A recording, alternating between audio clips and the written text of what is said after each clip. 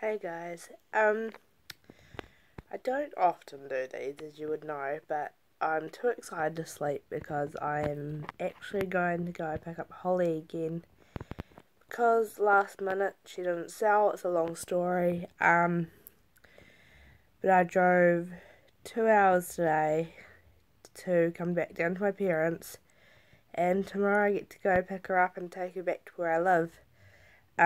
She'll be grazing about 20 minutes away from my house, and I haven't had that with her in years.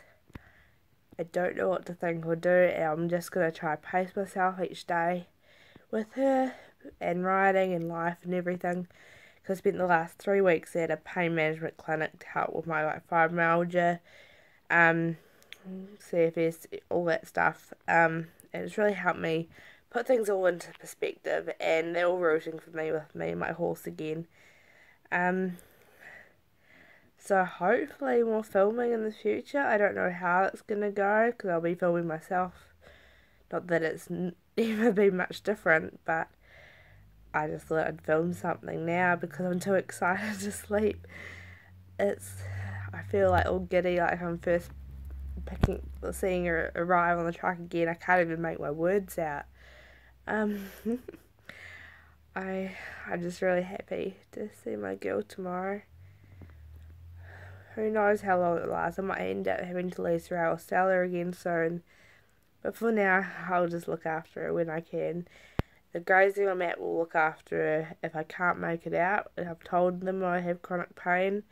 And she'll be well looked after. It sounds like an amazing place.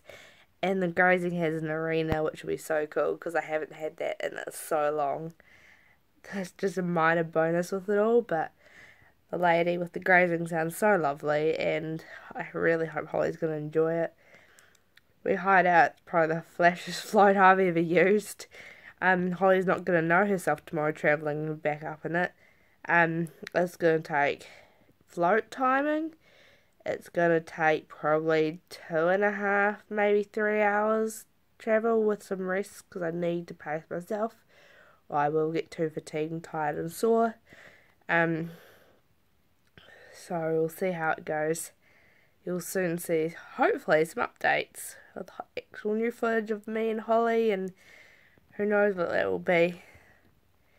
Feeling really hopeful for the future. Okay, see you later, everyone.